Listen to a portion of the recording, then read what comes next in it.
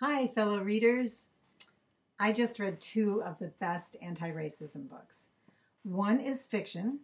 It's an awesome book about middle school friends that also paints a picture of what we talk about when we talk about anti-racism. And the other is nonfiction, a sort of guidebook that says how to wake up, take action, and do the work. So the first, the nonfiction, is called This Book is Antiracist by Tiffany Jewell. What I love about this book, in addition to it being nice to look at, is the way it lays things out step by step. So it tells you what a section is going to have, and then it presents each section, and it gives you nice big heads for everything that you want to look at. So first, this book helps you think about your social identity and how racism fits into identity. It helps you distinguish individual racism, which you may or may not claim, from systemic racism, the built-in racism in our culture that makes it harder for Black and brown kids to get a fair shake. And it's also actually the same kinds of prejudice that go into play for disabled and gender nonconforming kids. Then it offers tips for shaking things up. Disruptions, actions, solidarity moves you can personally take to be anti-racist. Not just non-racist, but anti-racist. It suggests ways to spend your privilege, whether it's the big privilege that people call white privilege, or the small privilege of being light-skinned, Black, or not having an accent of any kind, right?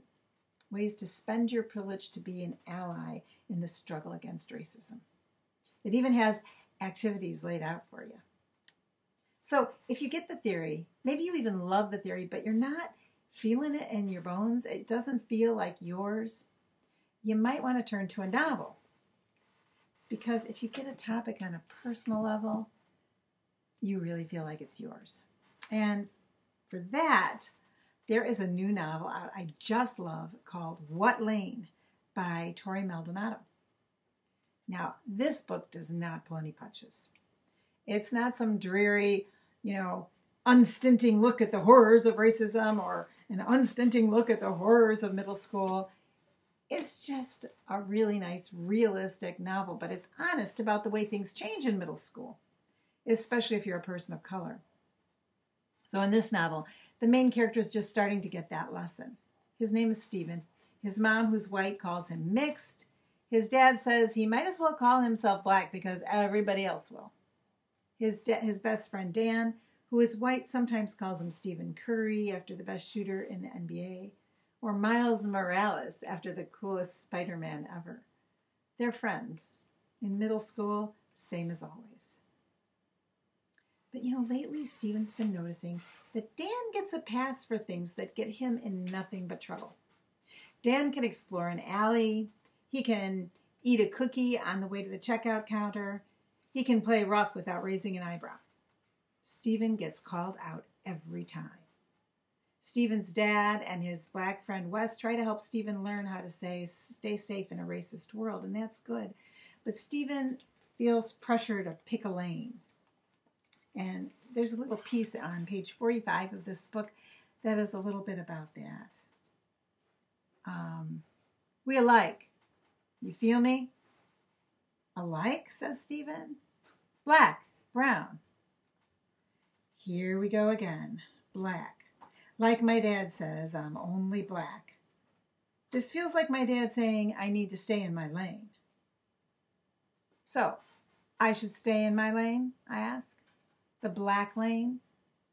Nah, bro, I'm saying ride in mad lanes, but you're only in one now. With some grimy heads. So Stephen thinks about this, and he likes that idea. He would like to make the whole world his lane if he could make his world a little less racist. Read this book to see how he and his friends do just that. How they refuse to stay in a single lane and refuse to let anyone narrow the lanes they're in. How Stephen gets ambushed in a haunted house and friends of all races come to the rescue. How Stephen, Dan, and Wes managed to create a new crowd that's not Black kids or white kids or mixed kids, but all kinds of kids hanging out together with no room for racism. It's an awesome world, so put yourself in it for a while and have some fun there, and then maybe do some things to make your world a little less racist. Here's to the new world that's coming. Until next time, kids, so long.